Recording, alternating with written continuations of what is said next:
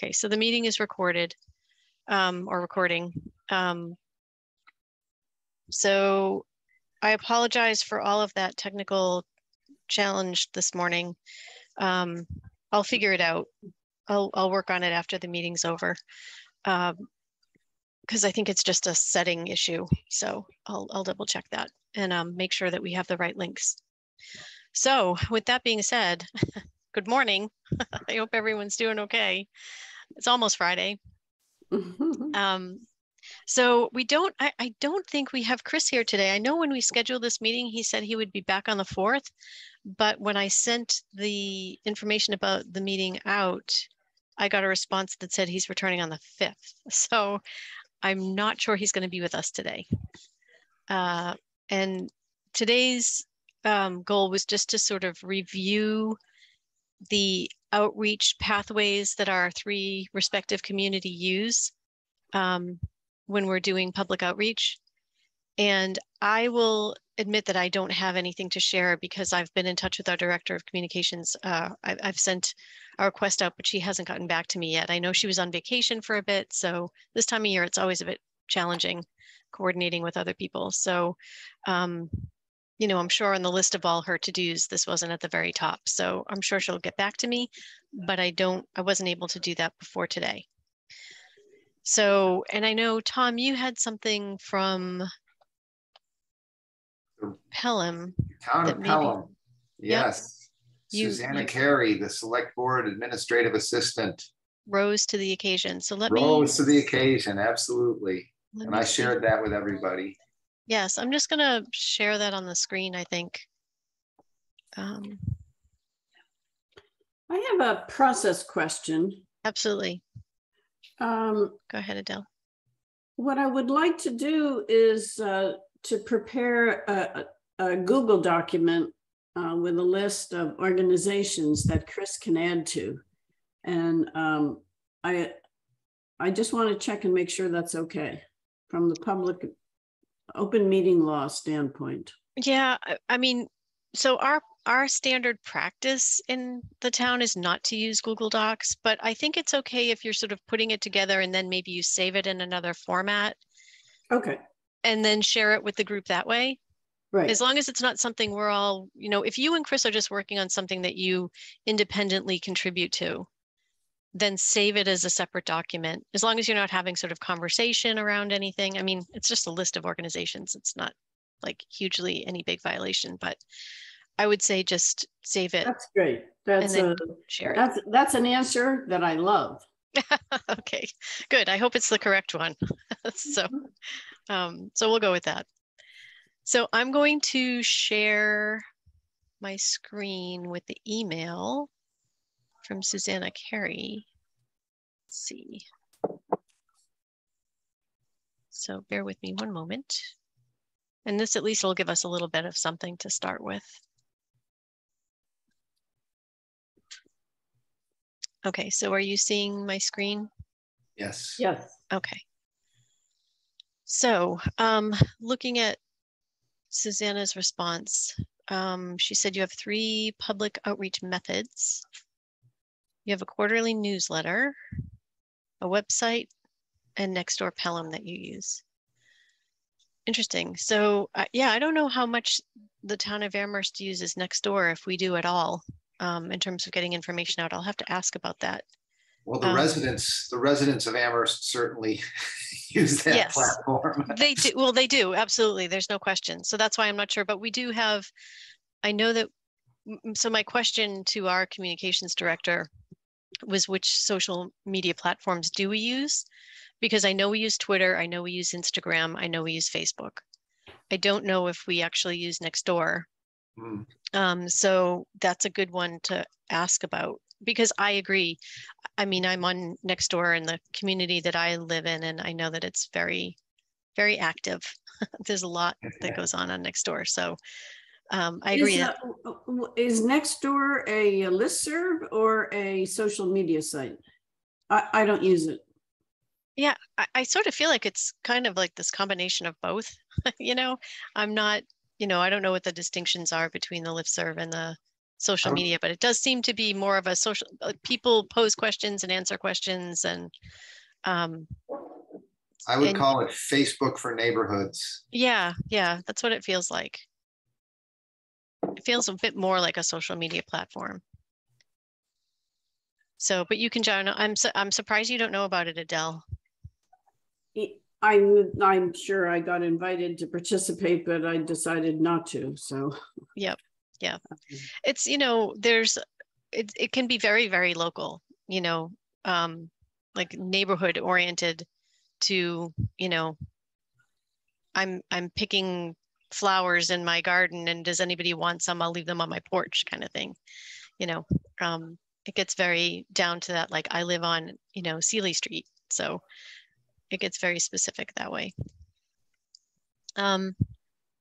So Nextdoor is a good one for us to maybe, if we don't use it, as maybe a good one. I don't know if there are issues of why we might not, but I can certainly see if we do.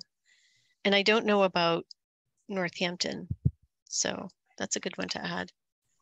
I will add it to this document that I'm going to prepare. Okay, great.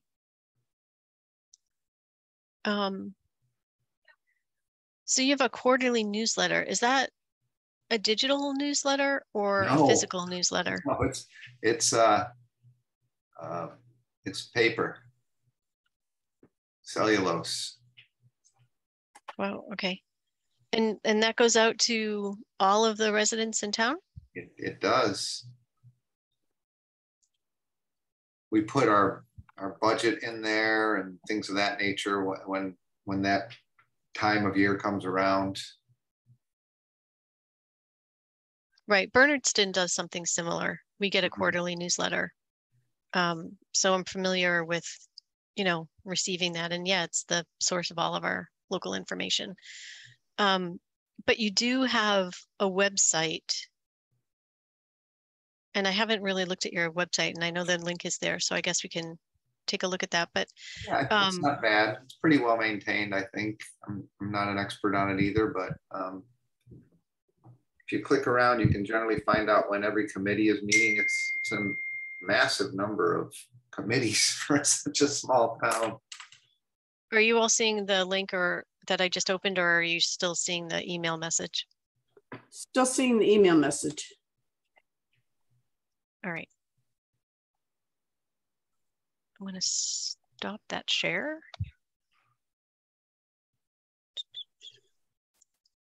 And let's see. I'm going to share my screen again. So here's their website. We're not seeing it. Oh, you're not? Okay. We're seeing your desktop. Oh. It's full of stuff. It is. Yes, I've gotten in trouble for that. It's not supposed to look like that. Now can you see it? Yes. I've just opened it up. Okay. There. So let's see. I'll change the view here. So Tom, do you know where would that information, like if we were to start doing some outreach and education and having, this is the place it would be on the stage? Up there. Yes, exactly. Yep. And then in the upper left there, or my town government, if we had a meeting, if we wanted to do schedule a public outreach session, it would get posted there. Yep. Okay. Yep. So ours is, our website similarly has this central area called the stage, for which rotates, and ours rotates and has, it changes depending on the topic of the hour. And we also have a calendar section. So we would similarly do something probably in these locations as well. Which is when you go to the website, those are like the quickest ways to find information. So I'm going to stop share. So you don't do any kind of other social media like Facebook or Instagram or Twitter? No.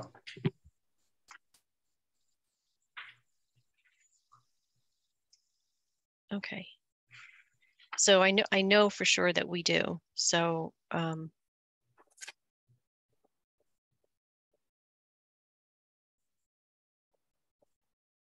Okay.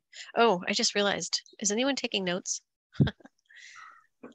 That's okay. If not, I can go back to the recording, and I don't think this is going to be a lot to have to process today. So I'll take care of it later if everybody's okay with that. Thank you. Yep. So I don't see, you know, there's not a listing of newsprint, like, you know, which news outlets that you use. Yeah, okay, that's a fair observation. You know, because I know, I mean, those would be included, you know, we use, you know, the Channel 22, Channel 40. We use our Amherst Media Access, our cable access. Do you have a cable access? Or is that Amherst Media also for you? yeah. Yeah, I honestly, I don't think, I know Pelham doesn't, but let me take that back. I don't watch TV, so I don't Okay. know. Okay. Okay. I'm typing in notes and I'll follow up with Susanna. Sure, that's great. Yeah, just again, I think the idea is that we sort of have one central list so that when all three communities are doing outreach, we sort of are getting it across the board. So let's see, the news organizations, and then also the print, the papers like the Recorder, the Daily Hampshire Gazette. Mhm.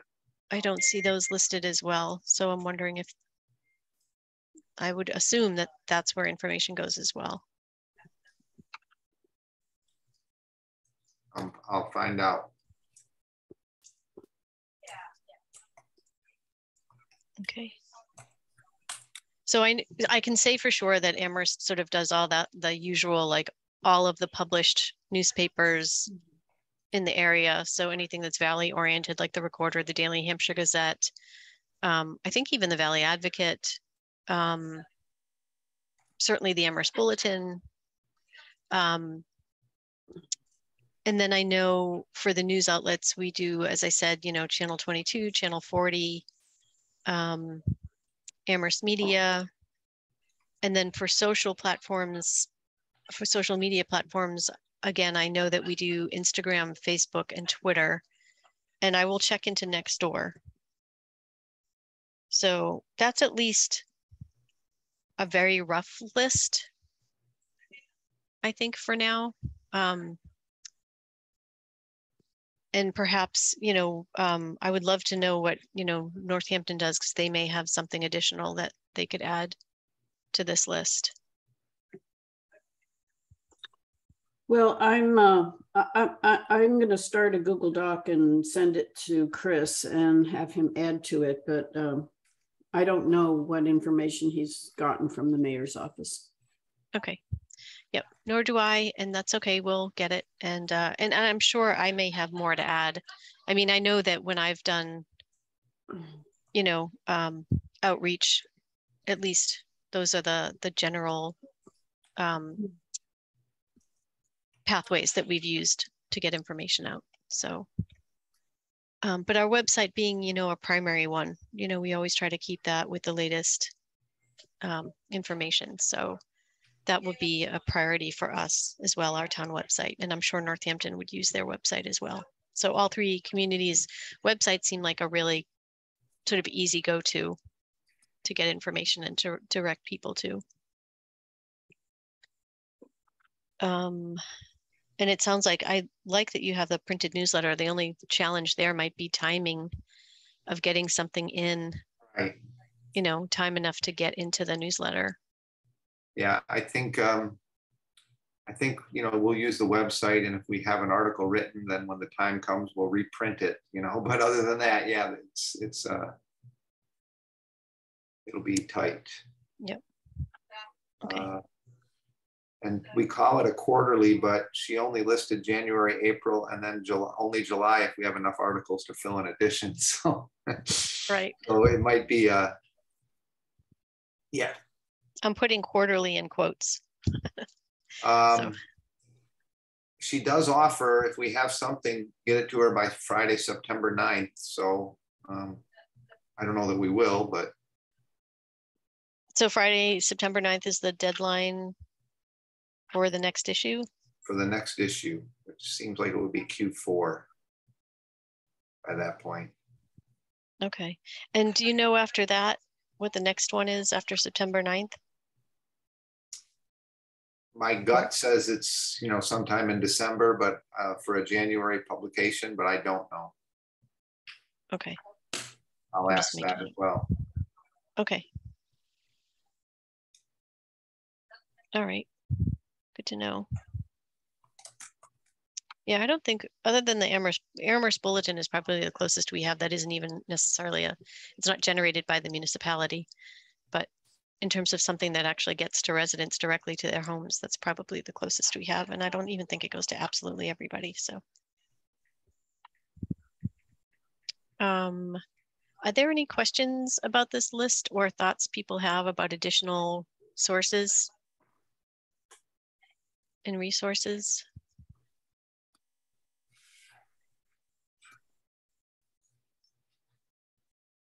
Okay, I'm going to hold off. The goal is to reach people, right? So yep. This is what Pelham normally does. I think we'll just use the proven methods and get the word out. Okay. I'm going to hold off on review of the minutes only because Chris isn't here. And given that it's only 3 of us actually voting on it, I'm just going to wait till Chris is here next time. Okay. So unless anyone has any questions, this was kind of the primary agenda for today. My very quick update about the JPE draft is that we've been trying to work with legal counsels to sort of find out where they're at. And Alan seems to have a different take on where things are than Rick Holland from KP Law does. So at this point, I think I'm just trying to get them to talk to each other and then to schedule a meeting with staff so that they can get on board, you know, with one another and be on the same page, literally. So I thought they were, like, at one point, it seemed like that was going along fine. And then I think there was some confusion around the CCA contract draft versus the, or not the CCA contract, but the MOU draft versus the JPE. So anyway, we'll follow up with that. I'm going to try to get them to schedule a meeting with staff soon, if possible.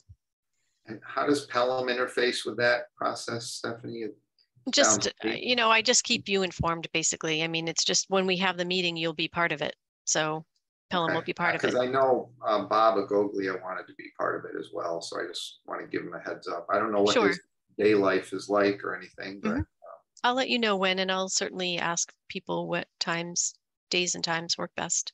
Thank you. So, you know, you can, I'll send it to you, but I may not send it directly to Bob, but certainly to you. No. So that's your, if you can keep him in the loop, that would be great. I will. And just let me know that he needs to be included. I know you're telling me now, so I'll make a note, but also if you could. I can. Okay.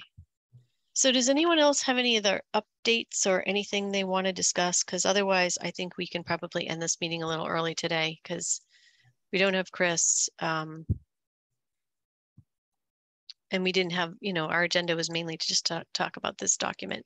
And I think maybe next time we'll provide what, you know, the draft of what we have of a list to Mass Power Choice folks. I'll just say, you know, having read through the education and outreach document, it doesn't feel like we have to do much with it. Yeah, I don't think so. I think for me, I just need to make sure that our communications director has eyes on it and is like, doesn't have any issue or thinks there's something we should be doing differently. I just feel like in deference to that role, I want to acknowledge that, you know, she take a look. And so I did tell her I would try to schedule a time to review it with her. So that's what we're going to try to do before the next meeting. But I think it sounded like Mass Power Choice was mainly looking for sort of, you know, fill in the blank. news, news and contact information, news outlets, and they just wanted basically just a list for us to provide them. So it sounds like Adele is at least getting one together for Northampton that they can add to, and then that seems like it would be the complete list. So Adele, when you and Chris are done, you can get it to me. Absolutely. And Tom and I can fill in the blanks if there are additional things we think. So thank you for doing that, Adele. That would be really helpful. Sure. I'm working on it right now, actually. Awesome. Thank you. Mm-hmm. Andrea, did you have something else, or? Just that it seems like, if we go beyond what we say we're going to do in the document, like if we do more outreach in the, pre or during, waiting for DPU, how could that matter? It's, more is fine. It's just, we can't do less. Obviously, that's what was stated is, as long as if we state it in the document, we have to do it. We have to. Right. It's kind of an obligatory thing. So keeping it more open so that we can do more. We don't promise more, but we do more. I think is always a safer way to go. So, we don't want to overpromise and underdeliver. We'd rather underpromise and overdeliver. Yep. So. Stephanie, one quick question just on the language. With KP Law, they're working on 2 documents. Is that correct? One is the MOU and one is the joint JP. Okay, thank you. MOU is done. We've already signed that. What I thought. That's okay. why we're here officially. And then the JPE is just the sort of next step for the MOU is kind of just the pathway to get us to the JPE. So they're reviewing the language for the Joint Powers Agreement. Yes. The agreement is what will form the JPE. So once that gets signed, then we're officially a JPE, and that changes things a lot. Yes, it makes it kind of it makes it a whole new entity. Thank you. Sorry for all the digging. No, fine. We're all used to it. Some of us don't ding as much as you do. So any other questions or information to share or updates, or everyone sending letters to the governor to sign? Good point. Oh, absolutely.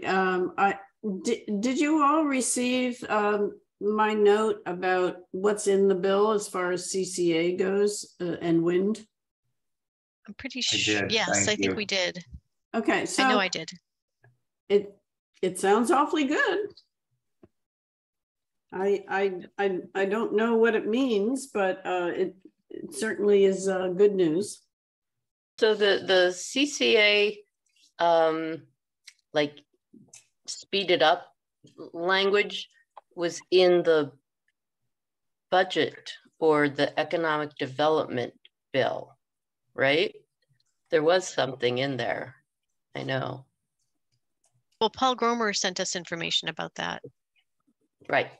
So there was definitely language about it. I don't know where it was, but there was definitely language. Yeah, but it hadn't passed when he sent it. It was just a potential, and I think now it's passed. I thought he gave us an update. So maybe not. But anyway, that's great. I mean, it only passed like last week.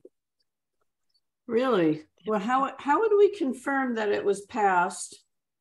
Paul will know. Yeah. Okay, fine. Absolutely. Yeah, Great. There's no question he'll know. That'd be wonderful if it has passed. And was there a time frame on it? Like takes effect immediately or what? Oh, yeah, I don't know. Well, it says, let's see. I'm looking to see if there's any kind of, if Paul Gromer's message has anything about that.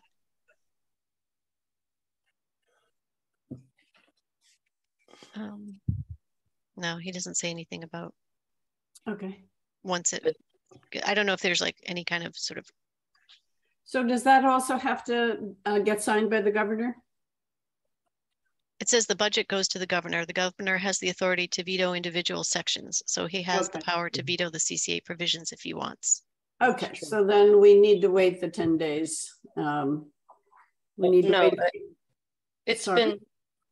It's been 10 days. He signed already, I'm pretty sure. The budget. Good. Okay. Maybe not the other bill, the economic development bill. It might have been later.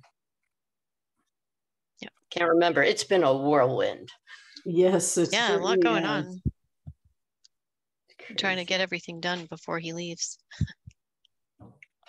So, all right. Any other updates, comments? Everyone doing okay? Having a good summer? Andrew, you have a pending birthday. That's exciting. Yeah. When's your birthday? The 10th. Oh, well, isn't that nice? Yeah. And hopefully you will not be attending a meeting for your benefit. Yeah, it'd be nice to skip the ECAC that day. Yeah, I don't blame you. So, well hopefully the governor will sign the bill, and that would be a great birthday present. There you go. Sam, yeah, go ahead. I was just going to say, Sam, you've been really quiet. Any updates, comments? How are you doing? I'm good. No updates or comments. Thanks. Okay. All right. Well, I don't want to prolong this any more than we need to. So our next meeting, I think, was with, I'll have to double check my notes, because let's see, our meeting would be on the 18th or around that week. I'm away that week. So I don't know if our next meeting with Paul Gromer, I thought we had scheduled something for the 12th, but I may be wrong. I'll have to double check my notes on that, or Darcy's notes on that. So in any case, I will give you an update and let you know when the next meeting is. And I will iron out this issue with the agenda and or the meeting link. So I apologize for all of that this morning. I thought I had it squared away. So I'll try again. Thank you. Okay, everybody. Have a great weekend, and I'll see you soon. Okay. Stay cool. Thanks. All right, you too. Bye all. Bye. Bye.